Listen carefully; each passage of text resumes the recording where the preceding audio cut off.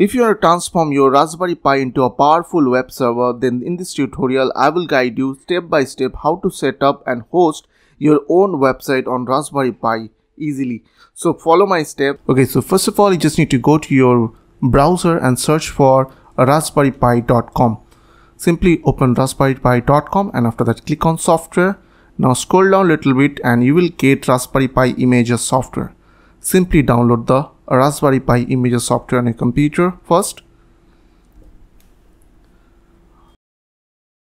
You have to install Raspberry Pi Images software. Click on yes.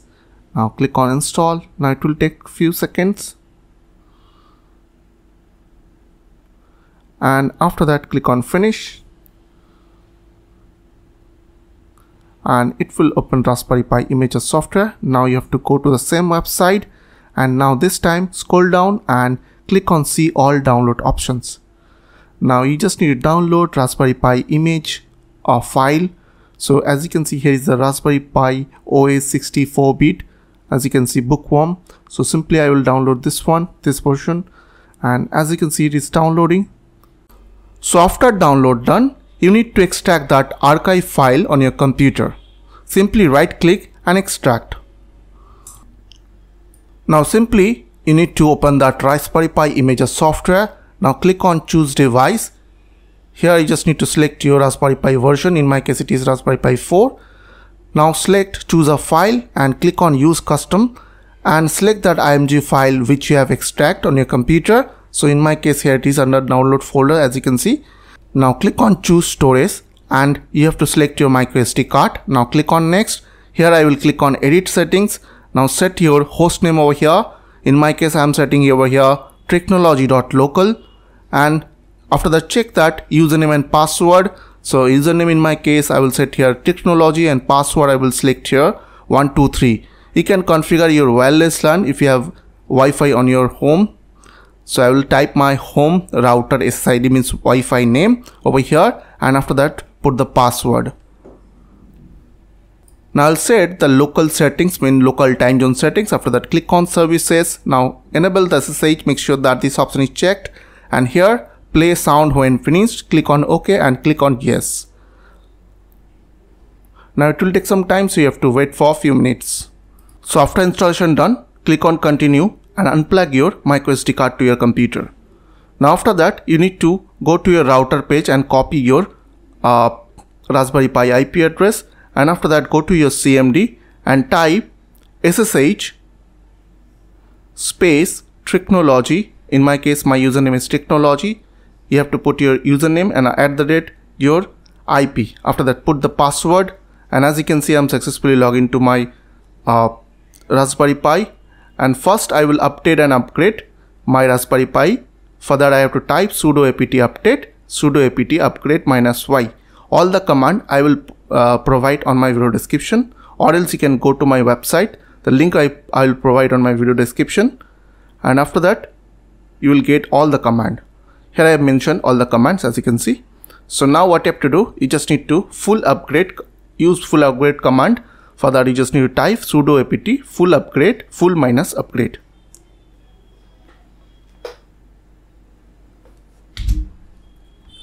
Now you have to install MariaDB and PHP and Apache. For that you need to copy the command from my video description and paste it on your terminal, and after that press enter. Now press Y and press enter.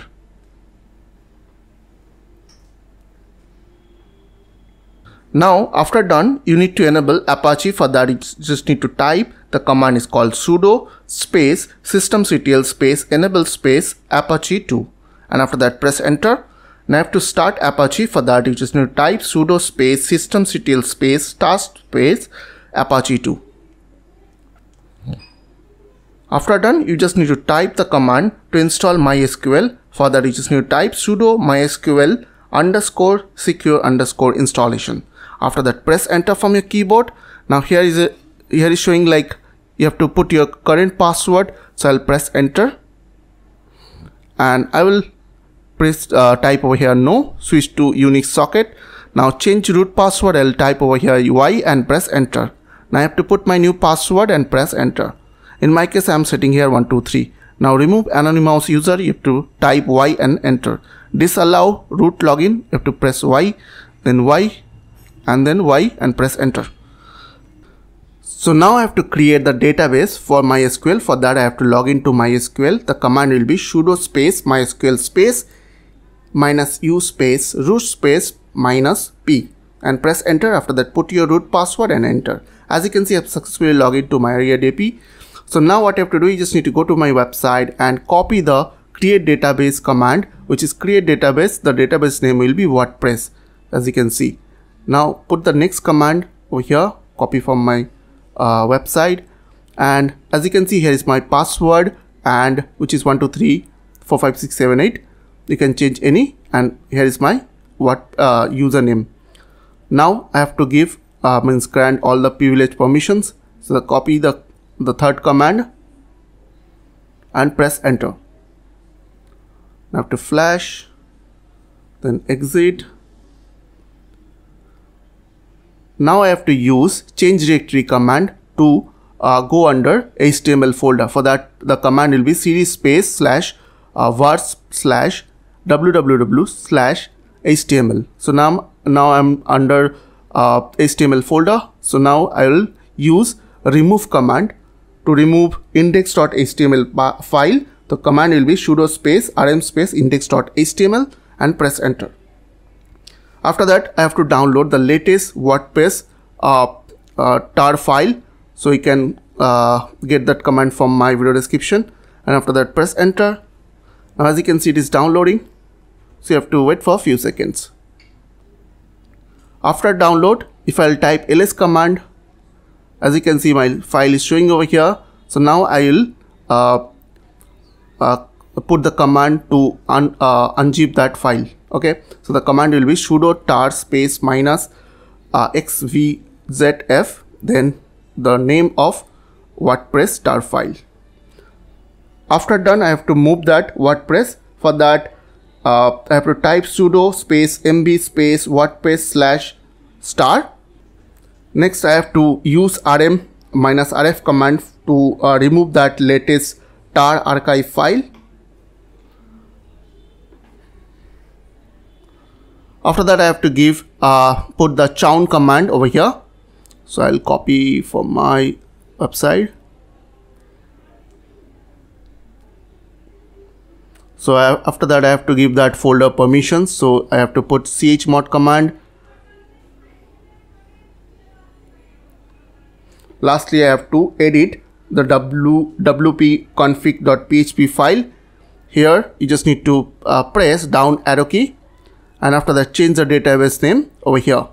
So database name, in my case it is WordPress, so I'll type over here WordPress. Username is wp user.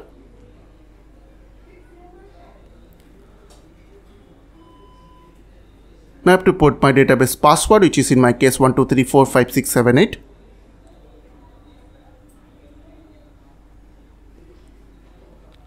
And DB host is localhost, as you can see. After that, press Ctrl O to change the file and Ctrl X to exit that window. Now after done, I will put my IP address over here to check the WordPress site is working or not.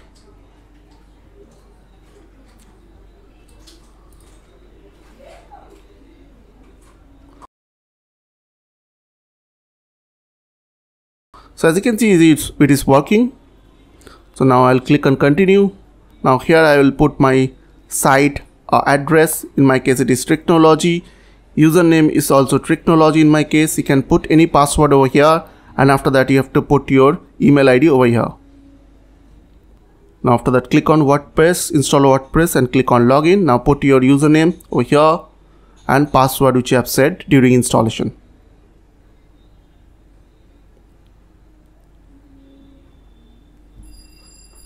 Now as you can see, I am successfully logged into my WordPress panel, and I will active this theme.